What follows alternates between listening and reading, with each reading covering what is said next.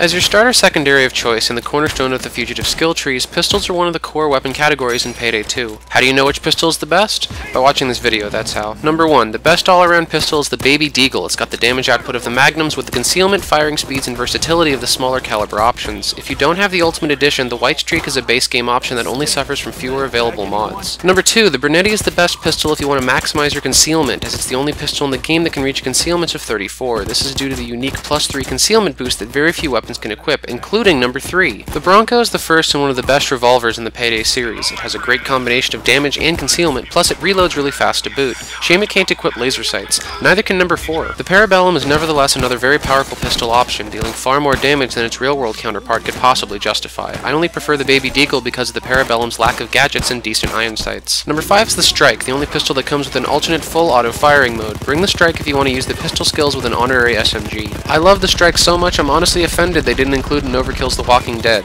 Come on, Overkill, show our favorite machine pistol some love. Bonus number 6, the 5.7 pistol has the unique ability to penetrate shields and enemy armor. Because of this unique ability, it's a great backup weapon for when you don't want to bring an armor-penetrating primary on a heist with a lot of shields, which is every heist. That's all for now. Thanks for watching. This is Abacus with the Spuff of Legend. Keep those helmets flying.